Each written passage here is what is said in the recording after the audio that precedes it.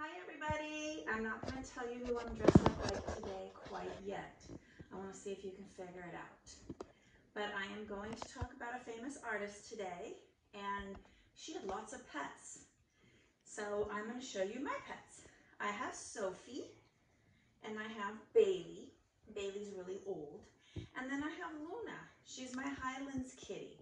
She was rescued by a 5th grader named Sadie. Wow, I think 2 years ago or last year. So she's a little moody, so I'm gonna let her go. So she doesn't like to be filmed, so we'll let her go. But let's see if you can figure out who I am going to talk about and maybe get you inspired to do some art this week. Can you guess?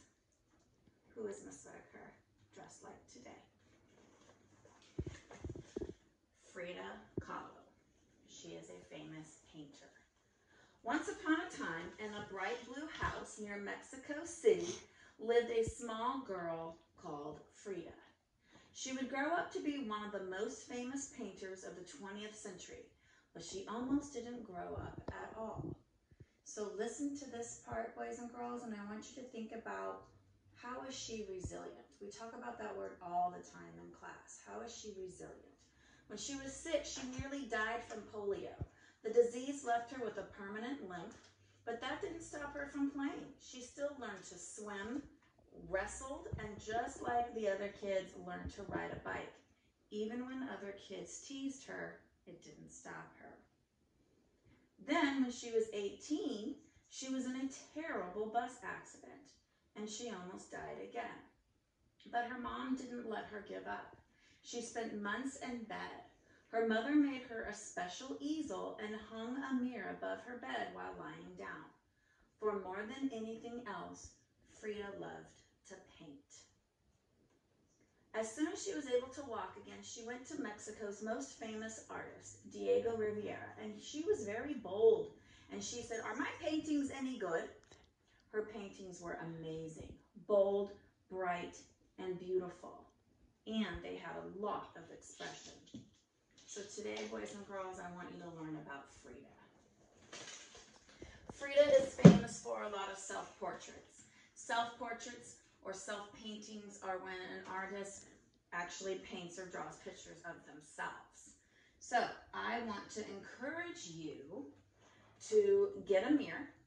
You could, if you don't have a mirror at home, look in a mirror, any mirror that you have in your house, in the bathroom, maybe your mom has one in her bedroom. Look closely at yourself and try to draw something as perfect as you can that looks like you. So there's one thing you can do. You can just draw a self-portrait and add some pets or things about yourself in the background like Frida used to do.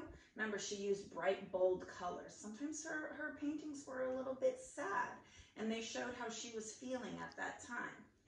She also had a parrot. You could draw a picture of a parrot. She had pet monkeys. You could draw a picture of a monkey.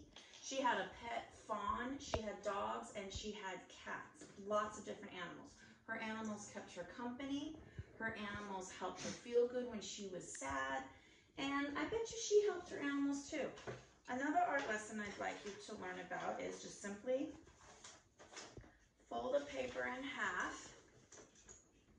Fold the paper in half and you draw the best that you can one side of yourself. And then on the other side, draw things about yourself.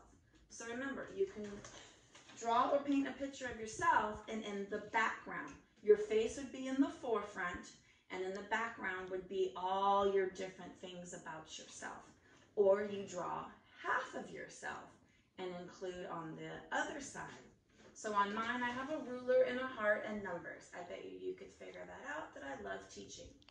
I drew pictures of my family, my pets. I love to read, I love fresh flowers, and I love to travel. On Epic, I assigned a really, really fun informational video about Frida, all of her amazing art, but also it's a lot about her pets. So it's called Frida Kahlo and her Animalitos.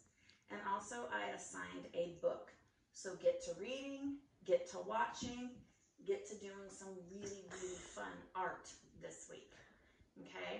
I'm hopeful that on our next Zoom lesson, when you get to check in with me, you can show me some of your amazing artwork this week.